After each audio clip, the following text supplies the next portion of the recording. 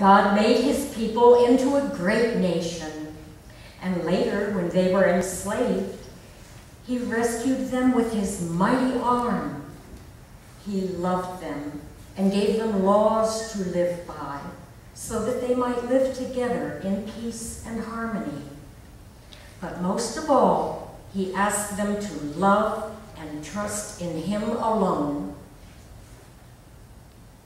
Listen, Israel, the Eternal is our true God.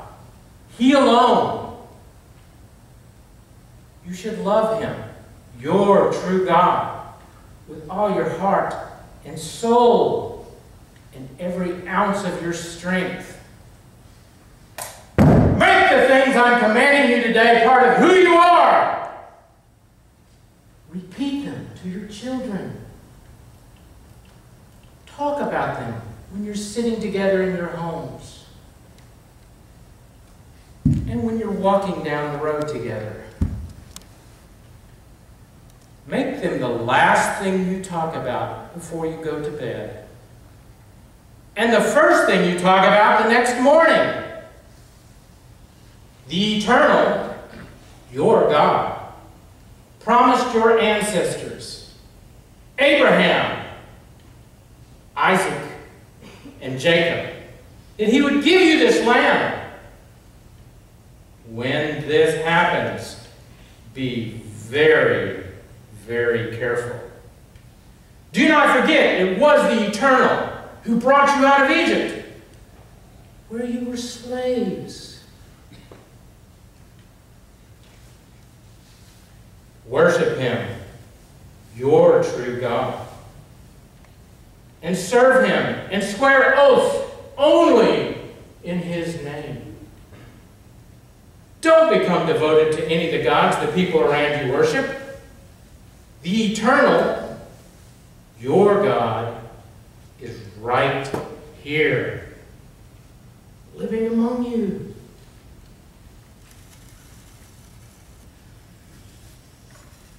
And he's a jealous God. He would become furious if you were unfaithful to him. He would wipe you off the face of the earth. God wanted only the best for his people.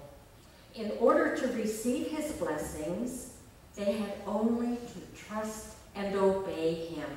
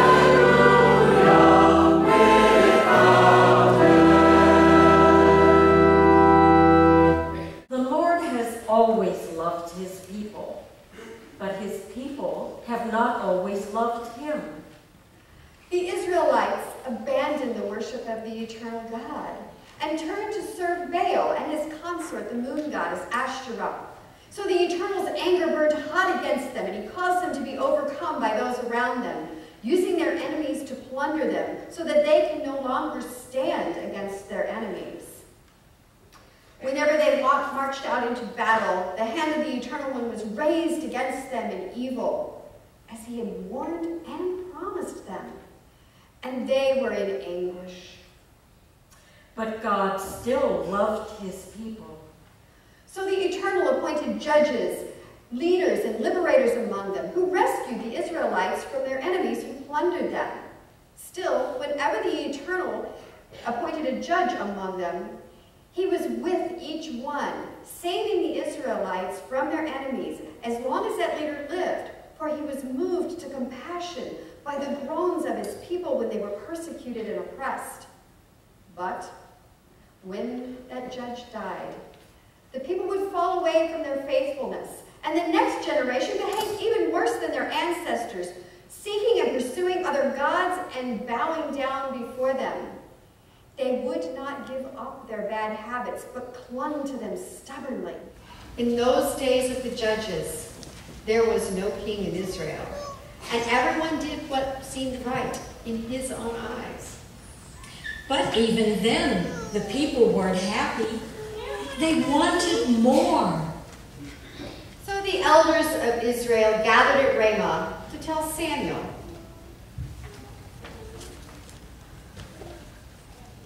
You have grown old, Samuel, and your sons do not administer justice in the way that you did. Before things worsened, appoint a king to rule over us, as many other nations have. This request, appoint a king to rule over us, bothered Samuel, and he prayed to the Eternal and received an answer. Listen to what the people are asking you to do. It is not a rejection of you. It is a rejection of my rule over them. So God gave them the king they wanted. First was Saul. Then David.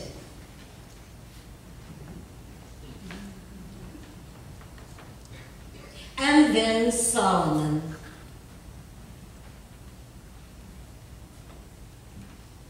After Solomon, there were a number of kings, some good, some evil, but mostly evil.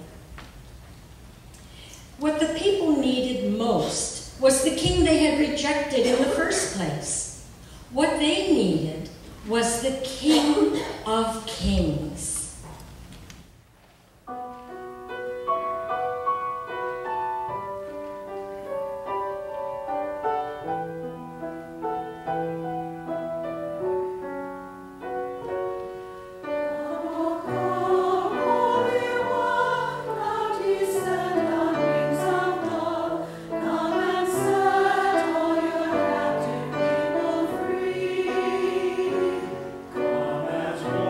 Come as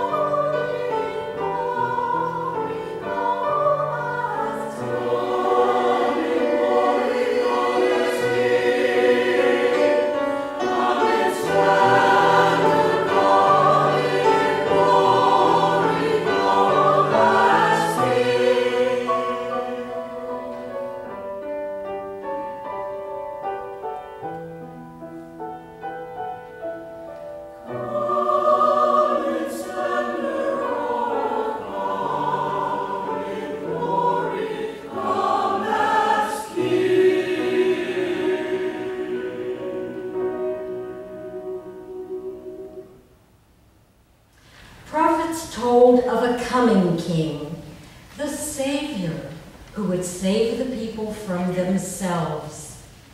Watch, for the days are coming when I will rise up, a righteous branch of David, an heir of his royal line, who will rule justly, act wisely, and make things right in this land. During his reign, Judea will be redeemed, and Jerusalem will be a safe place once again. His name will tell the story. The Eternal One is our righteousness. These are the words of the Eternal One, the commander of the heavenly armies. Pay attention, for I am sending my messenger, and he will clear the road ahead for me. The Lord you seek shall suddenly appear in his temple, and the messenger of God's covenant, your soul's delight. Watch, for he too is coming.